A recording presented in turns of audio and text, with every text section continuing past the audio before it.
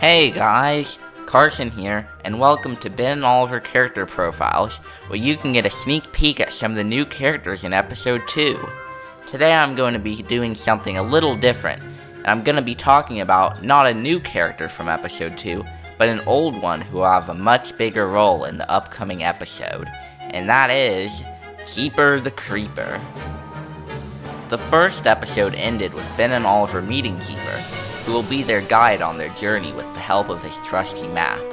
Unlike most creepers who just blow people up, Keeper is one of the few friendly creepers, and this comes with a whole lot of talents and abilities that can help Ben and Oliver out. For example, he can speak to other mobs, like Endermen, zombies, those gliding things that I can never remember the name of, oh yeah, phantoms. He can talk to those too. Keeper sure can come in handy, but not all of his friends think he's so great. For the first time, it's not just Ben and Oliver anymore, and Oliver begins to get a bit jealous.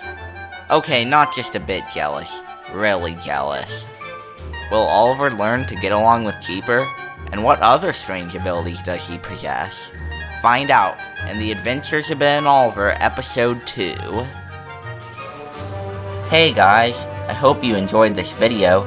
If you did, make sure to like and subscribe to get new updates on Ben and Oliver Episode 2. Until then, bye!